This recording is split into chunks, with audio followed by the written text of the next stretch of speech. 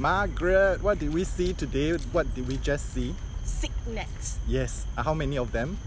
3. Yes. We were very lucky to spot the pair of black swans today at the lake, and then they had 3 baby cygnets with them, which we have never seen before. Absolutely Truly. gorgeous. Yes, so we were very lucky. Indeed.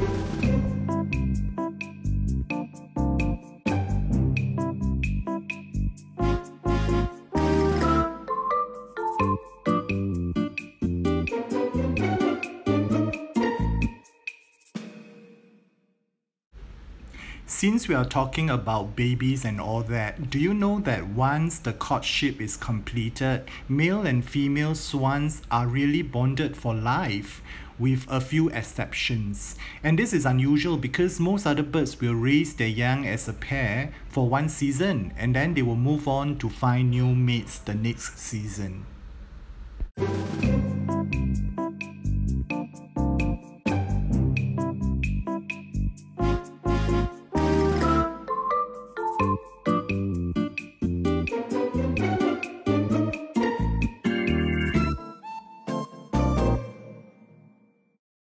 Oh my goodness, just like 300 meters away from where we spotted the cygnets, we came across a monitor lizard. So again, you can see all the photographers trying to get their best shot.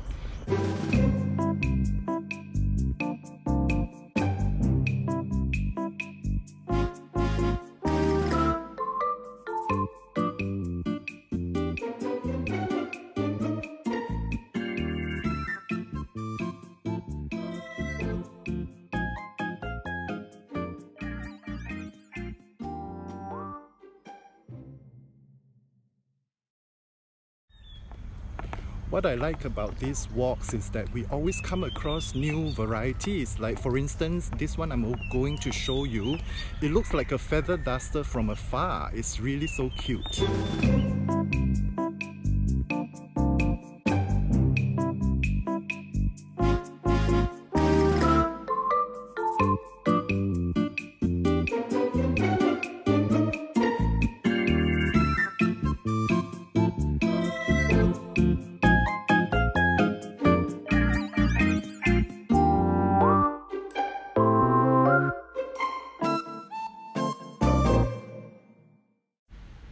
Okay, according to my research online, these otters actually belong to the weasel family, and there are altogether 13 different species of otters that live on almost every continent.